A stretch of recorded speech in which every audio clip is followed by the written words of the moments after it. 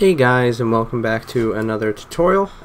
Today's tutorial is going to be more of an application of things we've learned in previous tutorials instead of being a tutorial where I teach you about a new aspect of Ncurses. So what I'm going to be doing is I'm going to be actually creating a window that has a sort of menu bar thing like this, or an emulated menu bar.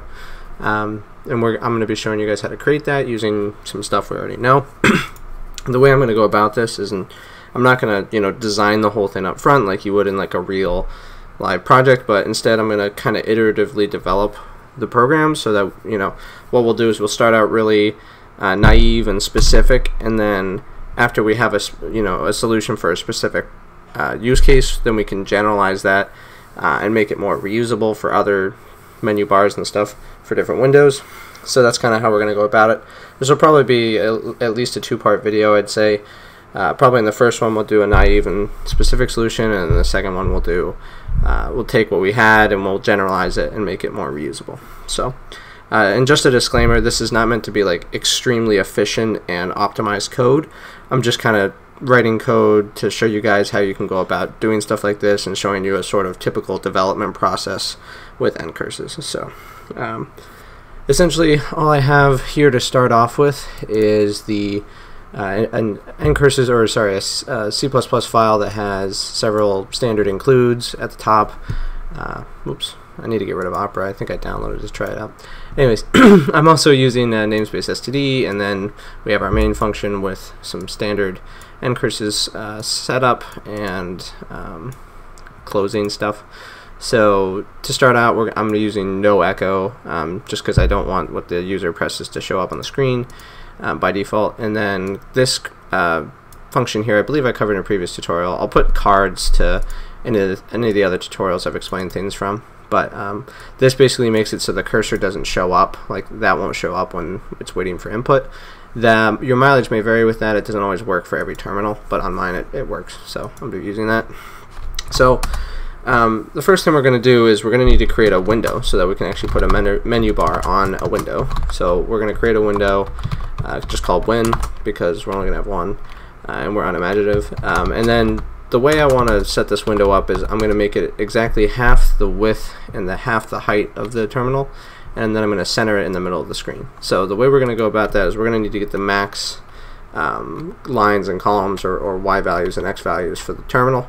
So the way we do that is we first create two variables. I'll start with y max and x max. Then we're going to call the function get max yx, which is a Ncurses function. I did a tutorial on this. I'll do a card so you guys can go check that out if you didn't already. The first parameter is the window we're going to need to get the max yx from, and in this case we just want standard screen, which is the entire terminal basically. And we want to store the y and the y max and the x and the x max variable. So now that we have that, we can actually do our calculation and create a window that's half the height and width of the screen. So the way that works is first we pass it the number of line. The way we create that is using newin is we first pass it the number of rows or lines we need, which would be exactly half the max y value. And then if we want it to be half the width, we use exactly half the x max value. Now, in order to make it centered in the screen, we need to move it, because if our window is half the size of the terminal, we need to move a quarter of the way down in order for it to be centered in the screen. You'll see what I mean in a minute. So what we'll do is we'll move down exactly a quarter of the rows or lines, and we'll move across exactly a quarter of the columns, like that. Now, and just so that we can actually see our window, we need to, for now at least, we need to put a border around it. So we're going to use the box function. Again, previous tutorial I talked about this. I'll do a little card or something. So the first parameter for box is our window, and then the two other parameters are, you could set these to values, but if we set them to 0, it'll just do the default, which is a standard border around the outside.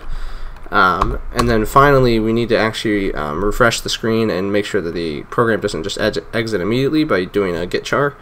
Now, we could do a wrefresh window and then do a wget win, but wget actually gives you a refresh for free, so we don't actually need that first refresh. It's redundant. So here's our beginner program. Here's the beginning of our program for now. So let's run this. I just have a make file here, a very basic make file. So we'll do a make. Oops, if I could type today. Make and run main like that. And as you'll see, we have, so what's going on here is we got exactly half the width and height. Now if it's an odd number of rows or lines, it won't be exactly half, but it'll be pretty close. And then as you can see, it's moved down a quarter of the way and across a quarter of the way, and that made it pretty centered, as it can be. And then we ran our box function on our windows, so we get this border on the outside of it, and then now it's just waiting for me to press a character. And as you can see, there's no cursor, and when I press a character, it's just going to disappear because that's all we have here, and then it ends. So okay, now that we have our window, let's actually try to put a menu into it. So I'm actually just going to run that again so I can kind of discuss how my thought process works on this. So what we're going to do is we're going to do a move W, print W. So this allows us to move within a window. So our window, when we want to move to position the row 0. So our menu is always going to be in this row 0 here. So our Y value is 0. Then for our X value or our column value, we could put it right here, but that would be right up on the edge, and I don't think that looks visually appealing. I'm probably going to put it right here at the second value here. So we go to, oops, we go to X value or column number 2, and then we want to print out our first menu option. In this case, I'm going to use file as our first menu. So we'll do file, and that's it for move W, print W. So now if we rerun this program, you'll see that we have file, kind of like the way we would expect it, hopefully. And I think that looks pretty good. It definitely reminds me of a menu bar.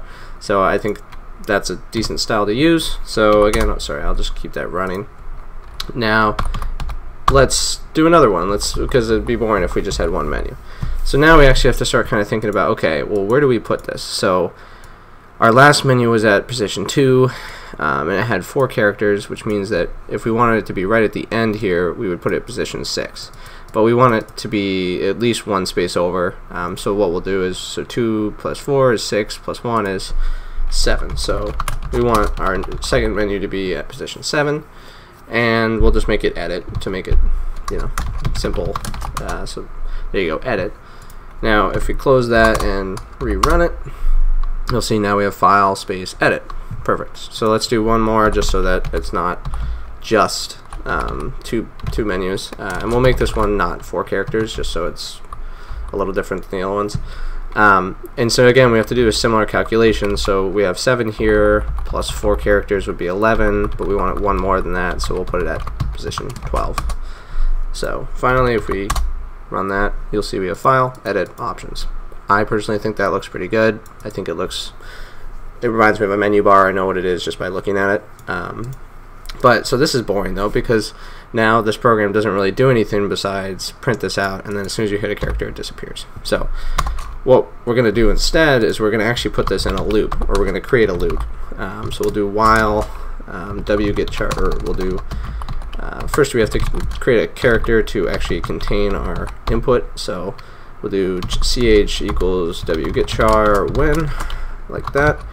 And technically this is bad practice because this code will run forever. It'll never cancel, I don't think.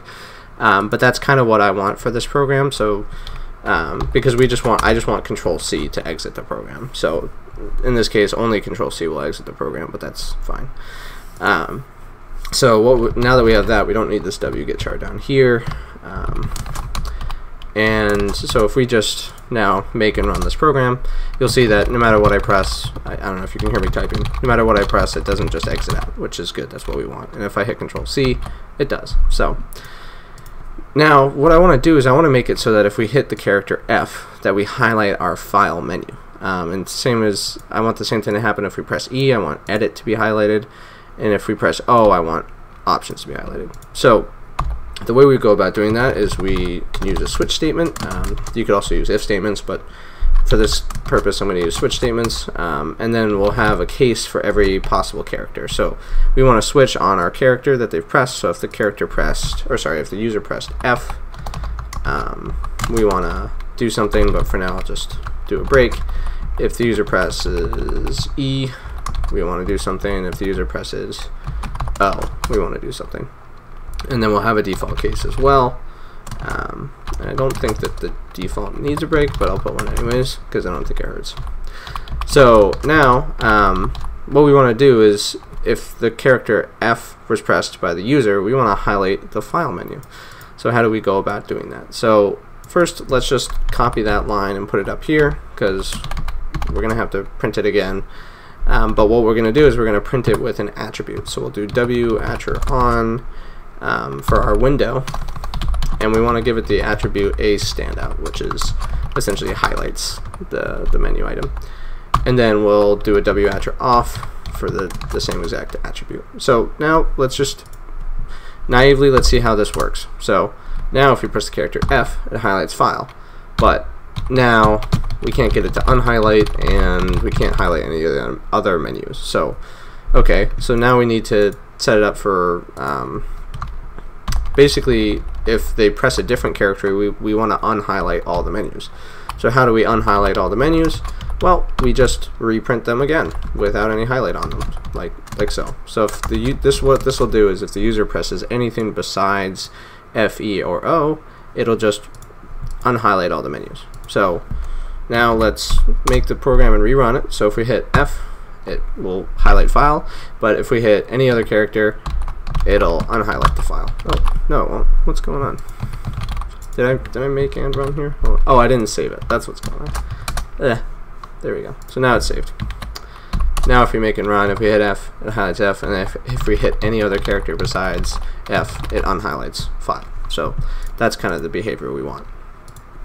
So now let's do the same thing here, but let's do it for the other characters. So if they press the character E, we actually want to reprint out the edit menu option, but we want to do it with the win or the a standout attribute, and so we'll do that kind of same thing here, and we can apply the same thing down in our O option. So we just change this to 12 and options like so. So now if we close this and rerun it, you'll see if we press E, it highlights edit. If we hit O, it highlights options, and if we hit F, it highlights file.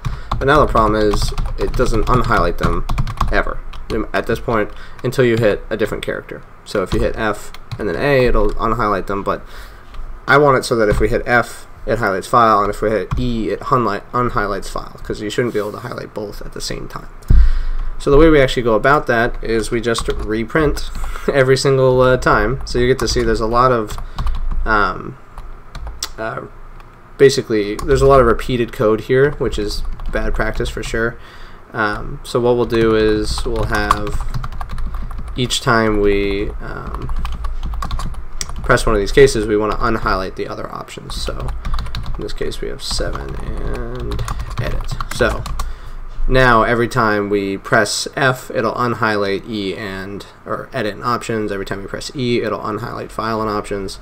And every time we press O, it'll unhighlight file and oops, I want that to say options there.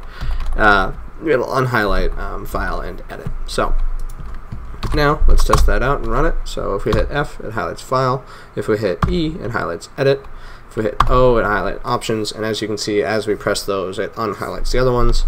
And if I press like A, it'll unhighlight all the options. So that's kind of the basic, naive, very specific solution for this problem.